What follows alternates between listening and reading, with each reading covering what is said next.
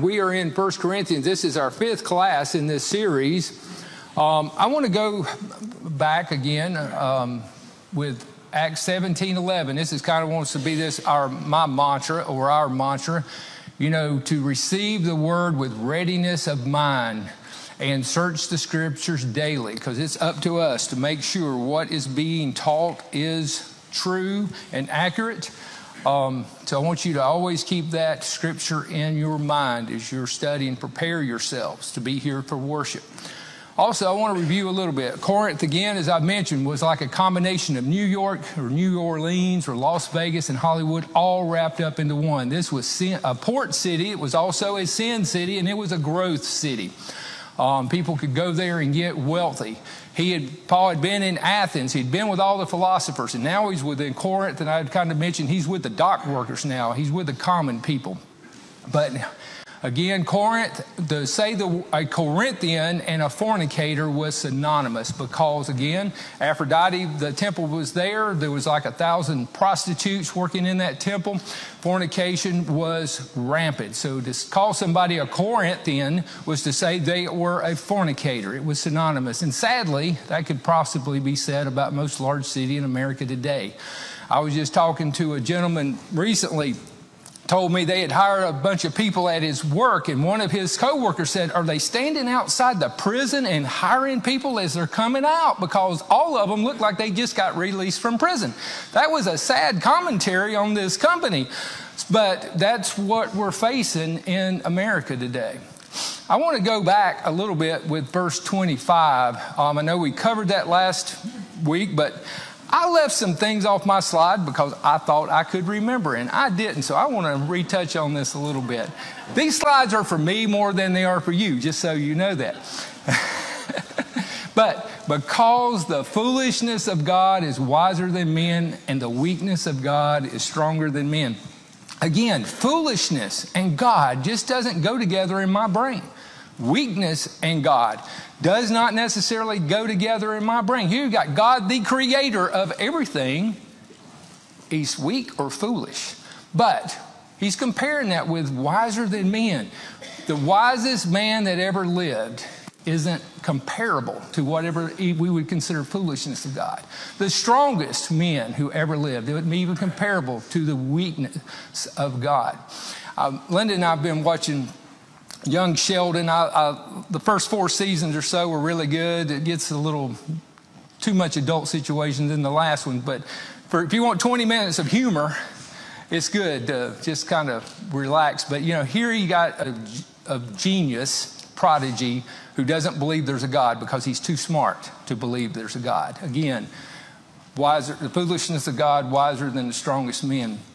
And I said that was the ultimate oxymoron last time. God seems to go out of his way to do things differently than what we would expect, or how he would expect, almost to the sense of being weird in a way. We mentioned some of that. Noah and his barge in Genesis. Moses and the brazen serpent. And this is part of what I didn't mention last time. With the brazen serpent, 1,000 years later, they're worshiping this brazen serpent. The Jews are. They're lighting incense to it and worshiping it. And Hezekiah actually has to destroy it in 2 Kings 18:4.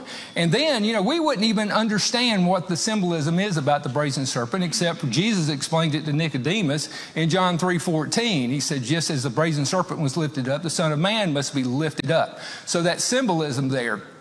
But is that how we would cure snake bites? No. That's not how we would think about curing snake bite. Again, God had a plan in all this, is my point. Then you've got Samson, the jawbone of an ass, killing 1,000 people. David and Goliath. Here you've got David, couldn't even wear Saul's armor because he was so small and weak, going up against the giant Goliath. Again, the foolishness of God. Elisha and Naaman the leper, dipping in the Jordan to cure his leprosy 7 times. Jonah and the big fish, the walls of Jericho. Jesus curing the blind man by making spittle using his spittle to make clay. And then sins forgiven when immersed in the waters of baptism. Again, the ultimate foolishness. But in thinking about that with today, because today is what the world views as Resurrection Sunday or Easter Sunday, isn't the ultimate foolishness that God sent his son, born of a woman, born under the law, who was the perfect Lamb of God who takes away the sins of the world. And he, bearing his cross, went out to a place, the place of a skull, which is called in Hebrew Golgotha, where they crucified him. I'm just going to tell you, it's a good thing I'm not God, because I would not be able to do this. Again, foolishness of God. I don't understand the wheres, the whys, or all this, but you know, Linda used to do pottery. She was telling me, you know, when you mess up a thing, you can just scrunch it back down and start over again. Or sometimes it just can't be done, and you just throw it to the side and you start all over with a fresh lump of clay. You know, if I was God, I don't know how many times I'd already started over. I just kept wiping them out and starting over, and wiping them out and starting over. I would not have sacrificed my son. I'm just saying, that's just me as a human with children. But we can't understand this, that God, before time began, was willing to do this for us. And the wisdom of God, we mentioned in the crucifixion, God outsmarted the wise men of the earth and therefore nullified their wisdom. He overpowered his enemies on the cross with grace and forgiveness. He took away their strength or their worldly wisdom. Verse 26 says, For you see your calling, brethren. Again, he's calling them brethren. That not many wise, according to the flesh, not many mighty, not many noble are called. I want you to think about that. Not many wise. Again, the smart people. I want you, if you can see the simple truth of the gospel, thank God you're not too smart not to see it. You know, smartness can fade. When I was growing up, I could do math in my head like a human calculator. I can't do that in my head anymore. I could remember things. I could sit through a lecture in class, take notes, take the test, make an A. Very simple. Never had to study. Can't do that anymore. Wisdom, smartness doesn't last. Mighty. Again, when I was young, I used to grab truck tires, throw them around like they were nothing. Strong as an ox. Can't do that anymore. Strength fades. Not many noble. Fortunately, I wasn't born into nobility. But not many people that are born into nobility actually can see the simple truth of the gospel. Or, again, the mighty rulers, political leaders, and such. Be thankful you were not born in any of those situations if you are a Christian and can see it. Verse. The fact you mentioned about the serpent, that 1,000 years, is that a timeline you figured out? That is a timeline I read in a commentary. Okay. And I guess I'm sure that was an approximation. Why did God allow that serpent symbol to hang around for 1,000 years? I've got no idea. I can't explain that. But Hezekiah, trying to bring bring things back, destroyed the high places, the temples, and that brazen serpent.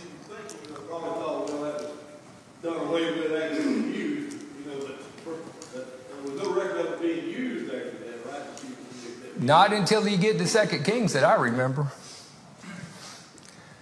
But God has chosen the foolish things of the world to put to shame the wise, and God has chosen the weak things of the world to put to shame the things which are mighty. Notice, God chose the foolish things, things that appear foolish to the world. God chose the apostles, men of no learning, no wealth, no social or political standing to proclaim his message.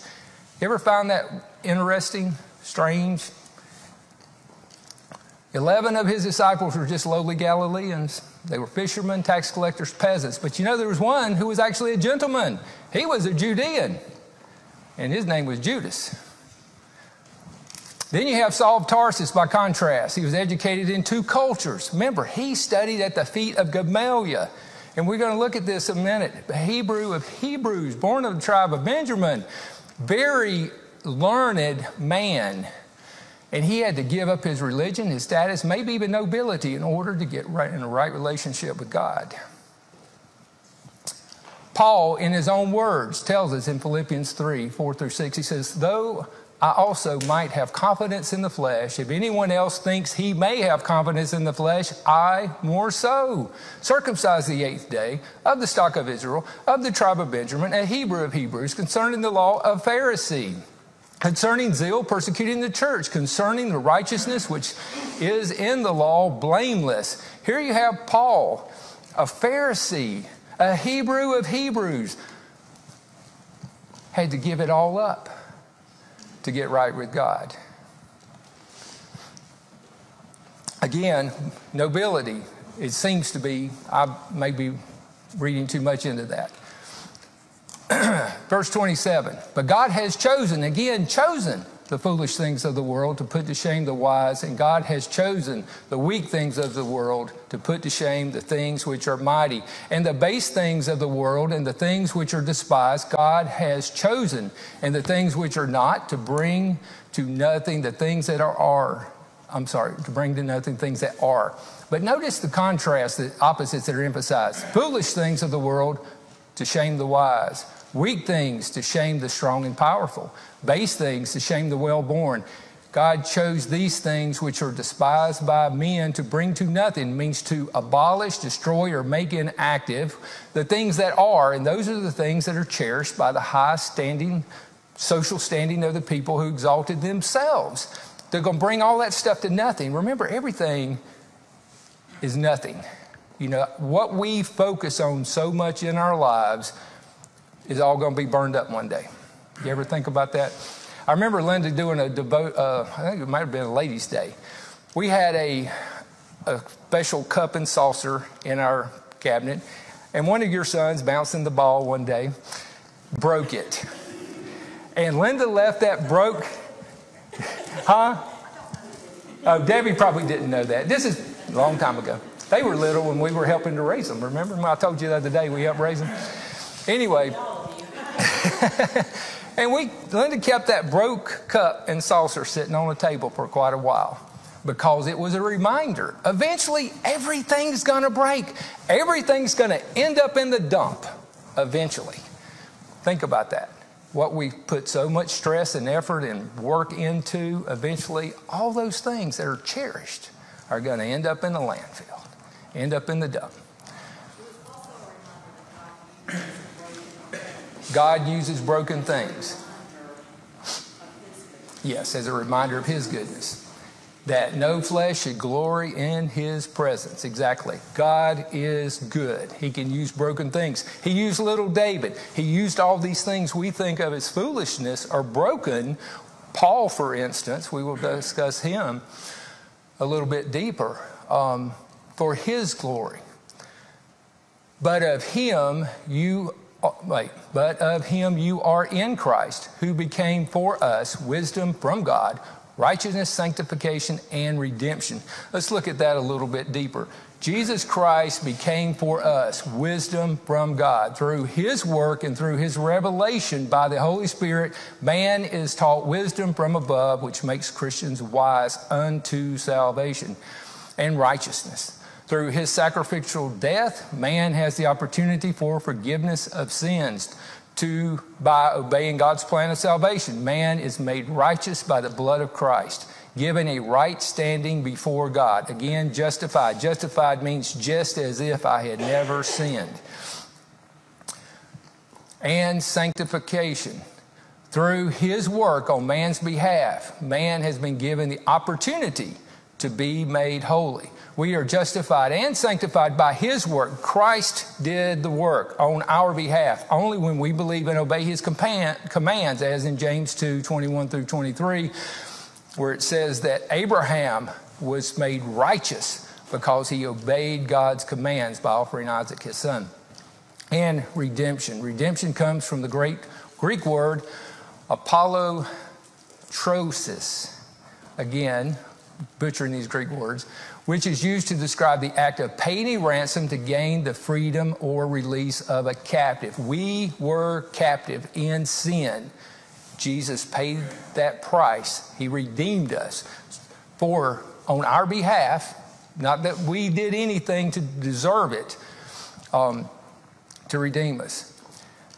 that as it is written, he who glories, let him glory in the Lord. Jeremiah 9:24. Glory in the Lord, since all we have and all we are come from God. We are in no position to brag or boast of what we do. We'll talk about that a little more when we get to 1 Corinthians 4:7. Jeremiah 23 is 9:23-24 says, thus says the Lord, let not the wise man glory in his wisdom. Let not the mighty man glory in his might, nor let the rich man glory in his riches. Again, you know, how many people do you know with dementia or Alzheimer's? Smart at one time. How many strong people do you know that lost their strength, maybe in an accident? How many wealthy people do you know that have lost their wealth? Maybe not from no fault of their own, maybe because they made bad choices. But we can't glory in any of that. But let him who glories glory in this, that he understands and knows me, that I am the Lord, exercising loving kindness, judgment, and righteousness in the earth. For in these I delight, says the Lord. We need to understand and know God. That's what God delights in when we do that. Chapter 2, verse 1 and 2. And brethren, again, he's calling them brethren. They are his brothers in Christ. These people in Corinth, these Christians who are, we've looked at all the problems they had, all the sins they had. When I came to you, and this is probably a second missionary journey, around AD 52, did not come with excellence of speech or of wisdom, declaring to you the testimony of God. Now, this word testimony is interesting. The Greek word there is martyron, which means testimony with evidence. Paul, again, could do miracles. He probably, in the 18 months he was in Corinth, did a lot of miracles. He was able to pass that gift of miracles on to these other people. So a lot of them did miracles also. For I determined not to know anything among you except Jesus Christ and him crucified. That's the most important thing. Again, Paul, a Pharisee of Pharisees, a Hebrew of Hebrews, highly educated man, gave it all up to know Jesus Christ and only him crucified. Except Jesus Christ and him crucified. Let's look at that a little deeper. You know, if Paul wanted to please men, he would have put tact before truth and not mentioned the crucifixion. Why? As we mentioned, Jesus Christ being crucified was a stumbling block to the Jews and foolishness to the Greeks. You know, the Greeks, with all the Greek gods, if you study Greek, you know, the Greek gods in school or whatever, all these Greek gods, they couldn't fathom one of their gods sacrificing their son. Again, like I said, you know, I'd have figured out another way. Verse 3. I was with you in weakness. We mentioned some of this, and in fear and in much trembling. I want to dive deeper into this with Paul. You know, I was with you in weakness. Paul had much discouraged him before he arrived in Corinth. Even the Lord himself had to encourage him. Paul endured physical ailments, punishment, affliction. And we've talked about that in 2 Corinthians. He goes through, you know, how many times he was beaten, how many times he was whipped, how many times he was in prison, he was stoned, which led to possibly his death, the way it sounds to me. I'll let you study that on your own. In Galatians 4:13, it sounds like he's ill in Galatia. 2 Corinthians 9 and 10, he has a weak presence. Galatians 6:11, he talks about his poor eyesight. He has a lot of issues going on with him. And again, this would cause fear, you know, and trembling. And the trembling word is interesting in the Greek. That word is the weight of the gospel and sharing it is why he's trembling, because he wants to get it right. He wants to save people. He wants to make sure they understand Jesus Christ and him crucified and what that meant for their salvation. Because again, you know, they had the Jewish religion and you had paganism. That's really all you had at this time. And so Paul was converting the Jews, and he went to the Gentiles, which were pagans, and trying to get them to understand that. They cannot understand salvation, couldn't understand forgiveness of sins, because that didn't happen in these other religions. As Martin mentioned Wednesday, it just rolled forward every year with the Jewish religion. And my speech and my preaching were not with persuasive words of human wisdom, but in demonstration of the Spirit and of power. You know, Paul didn't teach with the charm and the oratory that the Greeks preferred. You know, they had all these Greek philosophers. He didn't preach that way or talk that way. And his defects afforded him, again, what we just mentioned, all those defects afforded him the most convincing demonstration of the power of the Spirit. And again, these are miraculous powers that we're talking about. I want to look at 2 Corinthians 12, 9 and 10. And this is where he talks about his thorn in the flesh. But he says, and he said to me, my grace is sufficient for you, for my strength is made perfect in weakness. Again, this is part of, I think, the foolishness of God.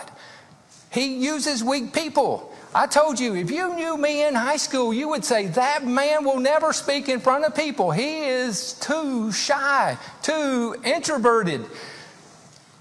Because I was. Therefore, most gladly, I would rather boast in my infirmities. Again, some of the things we just covered, his illnesses, his eyesight, all the things happened to him, that the power of Christ may rest upon me. Therefore, I take pleasure in my infirmities. How many of us take pleasure in our infirmities? In reproaches, in needs, in persecutions, in distresses, for Christ's sake. For when I am weak, then I am strong. How many of us look at life that way? When we are weak, that we are strong through cause of Christ, fills the gap between us. We haven't seen many persecutions in this country yet. I say yet.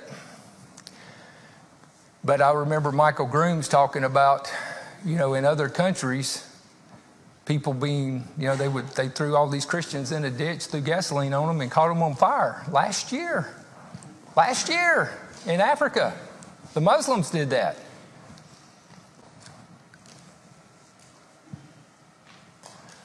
And they went out and preached everywhere, the Lord working with them and confirming the word through the accompanied signs. Again, that was the reason for miracles. Paul had this. He confirmed the word with the signs and miracles he did. Verse 5, that your faith should not be in the wisdom of men, but in the power of God. Paul intended to ground his converts in the power of God, not to be dependent on human wisdom. Why? Because faith that depends on clever reasoning can be destroyed with a more acute argument or more clever argument. It's very simple. How many people do you know that weren't grounded in the power of God and the truth that left their faith? Faith produced by the power of God cannot be overturned. I want to look at some of this a little bit. This being Resurrection Thursday, Pat came and visited me at the office the other day, and I was telling her, kind of been thinking about going down this rabbit hole just because today is what the world sees as Resurrection Sunday. I prefer to say that than Easter. That's just me personally. But we, as the members of the church, understand every Sunday is Resurrection Sunday. We do this in remembrance of me. Every Sunday we have the Lord's Supper because we remember his death, his burial, his resurrection, the sacrifice he did, not just one time a year. For I am not ashamed of the gospel of Christ, for it is the power of God to salvation for everyone who believes, for the Jew first and also the Greek. You know, the gospel of Christ. Gospel in Romans 1:16 here, as Paul preached and confirmed by the Holy Spirit. Mark 16:20 we just read, John 20 and Hebrews 2:4 is the power of God unto salvation. Again, the gospel leads to salvation. What is the gospel of Christ? Paul will tell us in 1 Corinthians 15, if we get there, in 1-4. Moreover, brethren, I declare to you the gospel, which I preached to you, which also you received, and in which you stand, by which also you are saved, if you hold fast that word which I preached to you, unless you believed in vain. For I delivered to you first of all that which I also received, that Christ died for our sins according to the Scriptures. And this is the Old Testament Scriptures he's referring to, because that's basically all they had at this time. And that he was buried, and that he rose again the third day according to the Scriptures. That is the gospel, the death, burial, and resurrection of Christ. He rose again the third day, according to the Scriptures. Again, Christianity, I don't know if you realize this, rises and falls on the truthfulness of the resurrection of Christ. Confucius is still in the ground. Buddha is still in the ground. All other religions, nobody has a resurrected Lord and Savior except Christianity. And you might not realize this. If you continue reading 1 Corinthians 15, 16 through 19, Paul continues. He says, "For if the dead are not raised, not even Christ has been raised. And if Christ has not been raised, your faith is worthless. You are still in your sins. Then those who have fallen asleep in Christ have perished. If we have hoped in Christ in this life only, we are of all men most pitied." Again, Paul is saying, if Christ, there's no resurrection, Christ wasn't resurrected, and if Christ wasn't resurrected, our faith is worthless. What you might not realize is atheists and Christians both agree on this point. Don't know if you realize atheists and Christians agree on something, but they do. They agree on this point that the resurrection is paramount, of Jesus is the central issue. That the belief in Jesus as our Lord and Savior rises and falls on his resurrection. Either he rose from the dead or he didn't. Here's a quote by one of the most famous atheists of the last century, Anthony Flew. I've mentioned him before. Anthony Flew said in a debate as he was having with this Christian leader, he said, the physical, literal bodily resurrection is the best, if not the only reason for accepting that Jesus is the God of Abraham, Isaac, and Jacob. We both agree. We both agree that the identification in defining and distinguishing the characteristics of the true Christian, that it is scarcely possible to make it without accepting the resurrection did literally happen. Not spiritually, not just people having some experience, but literally, Jesus was fully God, fully man, that made these outrageous claims. He actually died, and then he physically and bodily rose from the dead, walked the earth for 40 days in a resurrected body. And that's what Flew said when he was an atheist. It either happened or it didn't. Everything revolves around that resurrection. Again, the same thing that Paul said. It all revolves around the resurrection. Christ has not been raised. Your faith is worthless. You're still in your sins. And those who have fallen asleep, those who have already died, they perished because there is no hope unless Christ was resurrected. Now here's Anthony Flew again. In 2010, before he passed away, he wrote this book, There Is a God. He changed his mind on being an atheist and he said there's a God because of DNA. And I don't know how any scientist could study DNA and like him and say there's got to be a God to program DNA in every cell. I mean, it is like a computer program code, and there has to be a God. So that was interesting that he did change his mind on that. But why believe in the resurrection? Did Jesus actually exist? I read a study in 2015. The Church of England put a study out that said 22% of their people they did this study with did not believe there really was a Jesus that existed. 22% didn't believe he actually existed. But the biblical manuscripts are overwhelming. I mentioned this in my other class, and I should have pulled this up so it'd be top of mind for me, that Homer's Iliad, the works of Plato, the works of Socrates, all these people, we have just a very few manuscripts of. Very few. Not many things at all, but we got 25,000 New Testament documents that authenticate the reality of Jesus Christ. The external evidence, Josephus, who was a Jewish historian, wrote this, and he was not a Christian, wrote this huge book on the history of the Jewish history but mentions Jesus Christ as a real person, mentions his brother James being killed. You have Pliny the Younger and Tychius, who were Roman historians, that mention Jesus.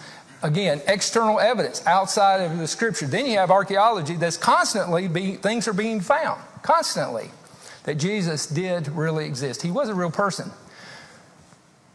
What was he really like? You know, friend and foe agree he was a great man, a moral philosopher. I even read in a commentary the Koran talks about Jesus being a prophet, acknowledges him. Not that I believe the Koran is inspired, don't get me wrong, but I thought that was interesting. But he claimed a sinless life in John 8:46. Again, affirmed by history that his life has had more impact. There's more books on ethics, history, and culture written by him than anybody that ever lived. Look at your calendar. Why do we have a calendar the date we got it? Because they tried to make it around his birth.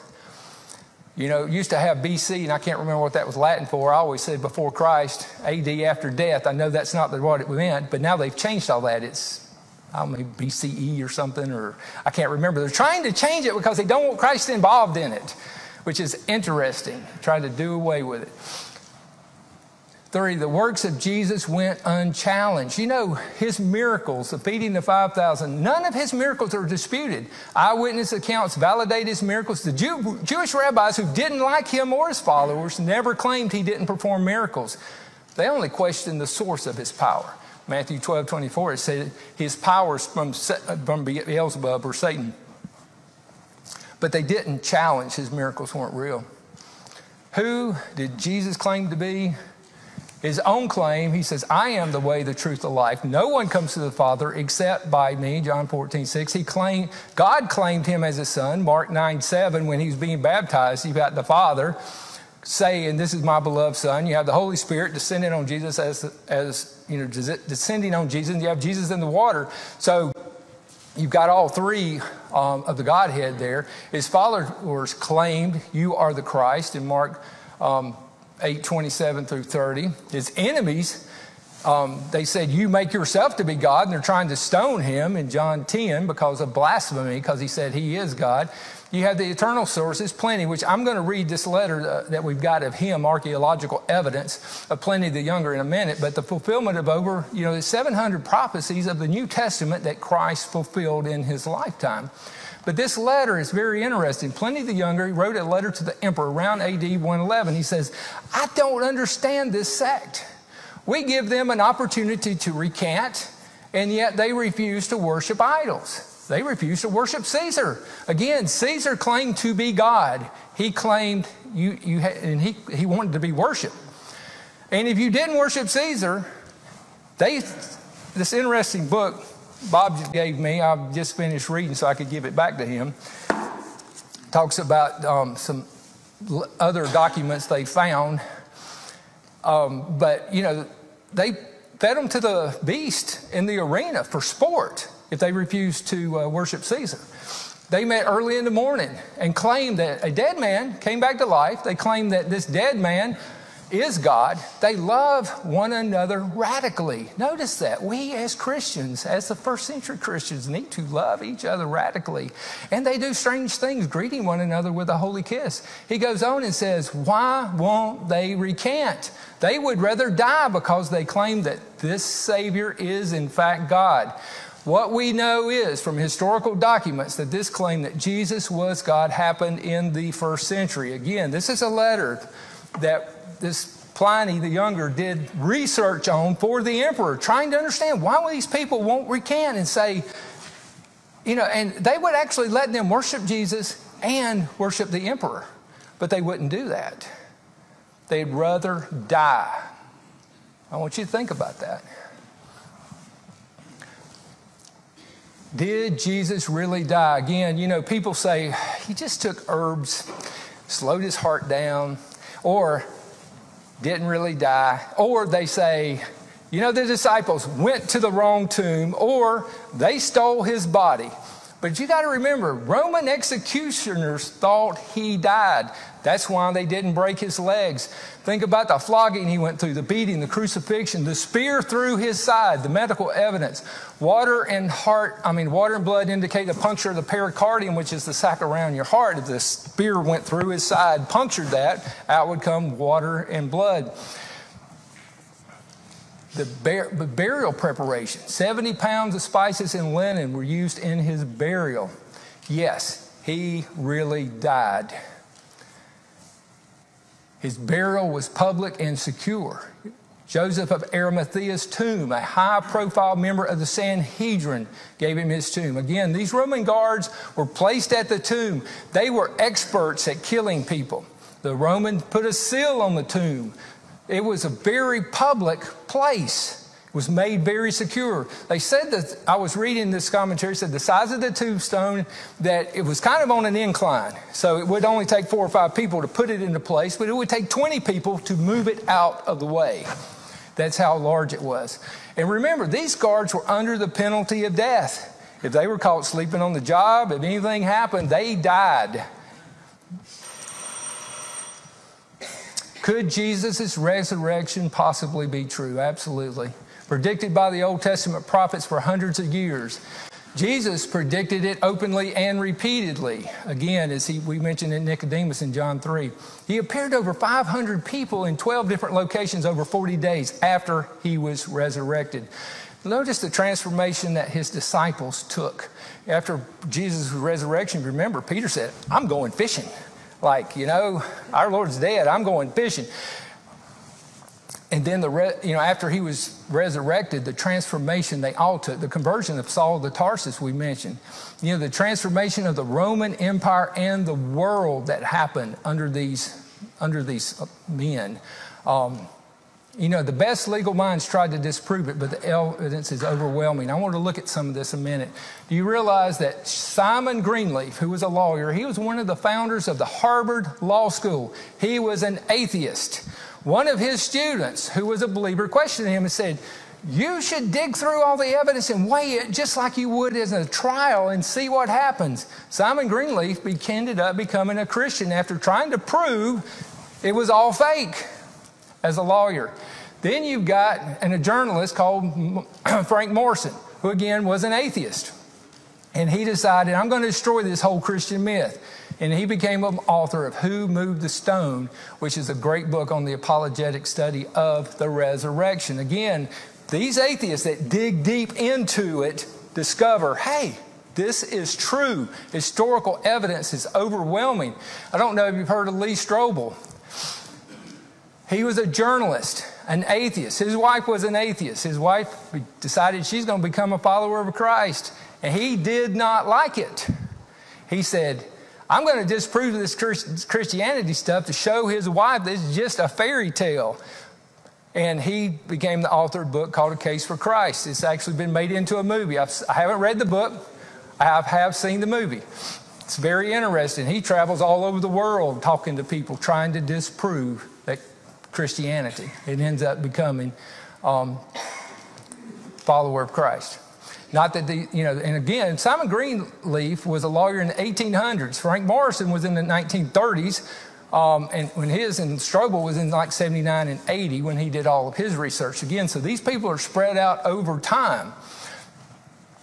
But the evidence is overwhelming to become a follower of Jesus if you just are open-minded enough to truly follow the evidence and not try to work your preconceived ideas into something.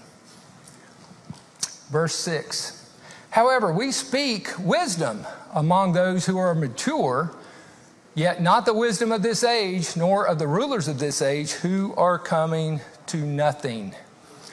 Now, I want you to notice something. Right in your Bibles, you might note this. The we in verse 6, 7, 12, and 13, and the us we're going to look at when we get to verse 12, all refers to the apostles. The context of these verses are very clear on this when you study this. We need to not study this as this is talking about us today, is my point in saying that. And I'm sure World Video Bible School, that was their point in saying that too. The apostles preached the true wisdom of God. Again, not worldly wisdom, not the wisdom of men. But we speak the wisdom of God in a mystery, the hidden wisdom which God ordained before the ages for our glory. Again, God ordained before the ages. You know, the gospel's not an afterthought. It was planned before time began. It's hard for us to conceive the Father, the Son, the Holy Spirit, before time began, planned that the Son would leave heaven, come to earth, be born of a woman, under the law, live a perfect life, and die for the sins of his creation. But that is plainly what the Bible teaches. And that's the wisdom of God, and that's the mystery that it's talking about, because people did not understand, couldn't get their head around this concept. And again, it's for our glory. Romans 8:16-18 says, the Spirit himself bears witness with our spirit that we are children of God, and if children, then heirs, heirs of God and joint heirs with Christ, if indeed we suffer with him, that we may also be glorified together. For I consider that the suffering of this present time are not worthy to be compared with the glory which shall be revealed in us. Again, we are never promised we're not going to suffer as Christians. Suffering is a part of life. Sometimes we can't understand it, but what we've got to remember is give God the glory in it, be thankful for our trials, and it's amazing how when you are thankful and grateful, the Lord will take whatever you perceive as this bad thing and turn it into something good. It's amazing how I can't tell you how many times that's happened in my life. I know that was the second bell. Thank you very much for your kind attendance, and we appreciate everything. And we will pick up with verse 8 next week.